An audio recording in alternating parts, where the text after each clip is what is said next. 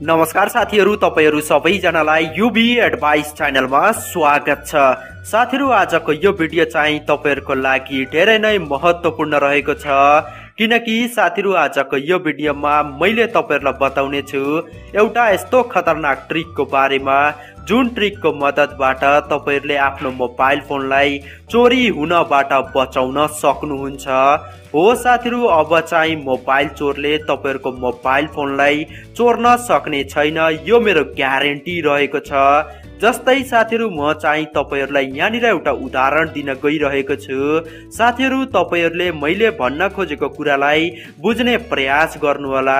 साथीहरु, हाम्रो mobile phone खास गरेर कुन ठाउँमा चोरी हुने गर्छ भन्दाखेरि जहाँ मानिसहरुको भिडभाड एकदमै धेरै हुन्छ त्यो ठाउँमा हाम्रो मोबाइल फोन चोरी हुने सम्भावना एकदमै बढी हुने गर्छ।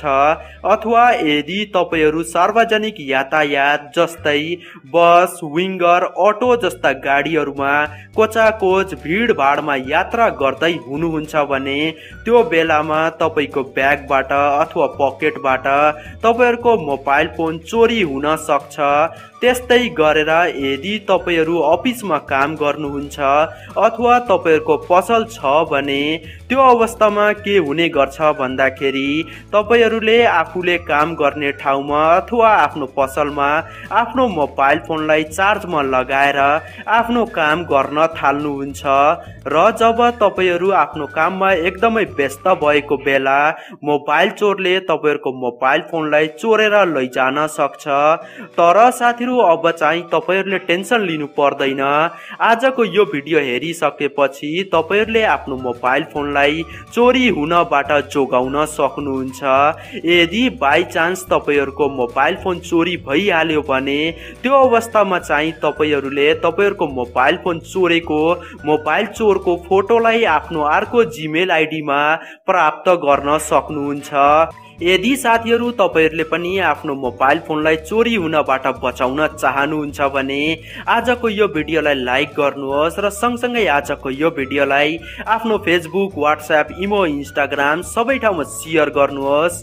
तपाईहरुलाई यो भिडियोको तलपट्टि एउटा यस्तो सब्स्क्राइबको बटन देखिँदैछ, यो सब्स्क्राइबको बटनमा एकचोटि टच गर्नुहोस् र सँगसँगै आएको यो घण्टीको आइकनलाई पनि एकचोटि टच गर्नुहोस्।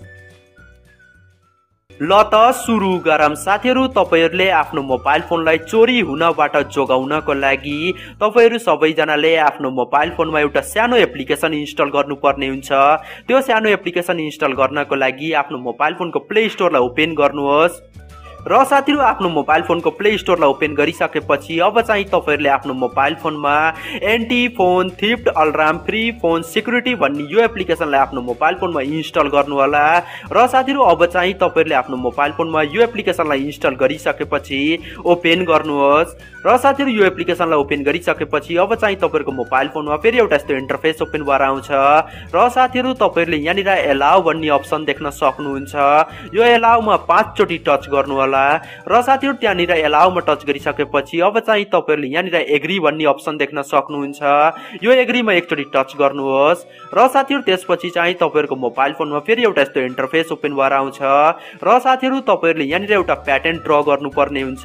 तपाईहरुले आफ्नो इच्छा हिसाबले यहाँनिर कुनै पनि एउटा प्याटर्नलाई सिलेक्ट गर्न सक्नुहुन्छ अथवा ड्र गर्न सक्नुहुन्छ र साथीहरु तपाईहरुले यहाँनिर देख्न सक्नुहुन्छ एक्टिभेट म्याक्स सिक्युरिटी भनेर लेखेको छ।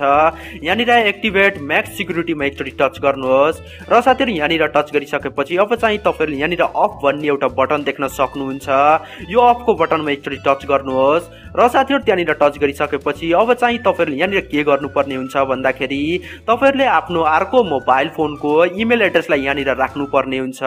भन्नाले यदि तपाईसँग अरु कुनै मोबाइल फोन छ भने त्यो अवस्थामा चाहिँ तपाईहरुले आफ्नो अर्को मोबाइल फोनमा लगइन रहेको जीमेल एड्रेसलाई अथवा इमेल एड्रेसलाई यहाँनिर राख्नु होला। अब चाहिँ तपाईहरुले यहाँनिर तलपट्टि एउटा अप्सन देख्न सक्नुहुन्छ, सेभ भनेर लेखेको छ। यो सेभमा एकचोटी टच गर्नुहोस् र साथीहरु त्यहाँनिर सेभमा टच गरिसकेपछि अब चाहिँ यहाँनिर कन्टिन्युमा एकचोटी टच गर्नुहोस् र साथीहरु त्यसपछि चाहिँ तपाईहरुले यहाँनिर दुईटा अप्सनहरु देख्न सक्नुहुन्छ, सेक्युर व्हेन डिस्कनेक्टिङ चार्जर भनेर लेखेको छ र त्यसको तलपट्टि सेक्युर व्हेन मुभिङ फोन भनेर लेखेको छ। तपाईहरुले यहाँनिर चाहिँ सेकेन्ड अप्सनमा एकचोटी टच गर्नुहोस् र साथीहरु त्यहाँनिर सेकेन्ड अप्सनमा टच गरिसकेपछि अब चाहिँ तपाईहरुले यहाँनिर देख्न सक्नुहुन्छ। तपाईहरुको मोबाइल फोनमा एउटा साइरन बज्न लागिसक्यो र साथीहरु तपाईहरुले यहाँनिर के गर्नुपर्ने हुन्छ भन्दाखेरि यदि तपाईहरु कुनै पनि सार्वजनिक यातायातमा यात्रा गर्दै हुनुहुन्छ अथवा तपाईहरु आफ्नो अफिसमा काम गर्दै हुनुहुन्छ भने त्यो अवस्थामा चाहिँ तपाईहरुले आफ्नो मोबाइल फोनको सेक्युर व्हेन मुभिङ फोन भन्ने अप्सनमा एकचोटी टच गरेर आफ्नो मोबाइल फोनलाई लक गर्नु होला। र साथीहरु जब कुनै पनि मोबाइल चोरले तपाईहरुको मोबाइल फोनलाई चोर्ने प्रयास गर्यो भने त्यो अवस्थामा चाहिँ तपाईहरुको मोबाइल फोनमा एउटा लाउड साइरन बज्ने छ र तपाईहरुले यो कुराको जानकारी प्राप्त गर्न सक्नुहुन्छ तपाईहरुको मोबाइल फोन चोरी हुँदैछ भनेर। र साथीहरु यसरी चाहिँ तपाईहरुले आफ्नो मोबाइल फोनलाई एकदमै सजिलैसँग चोरी हुनबाट बचाउन सक्नुहुन्छ।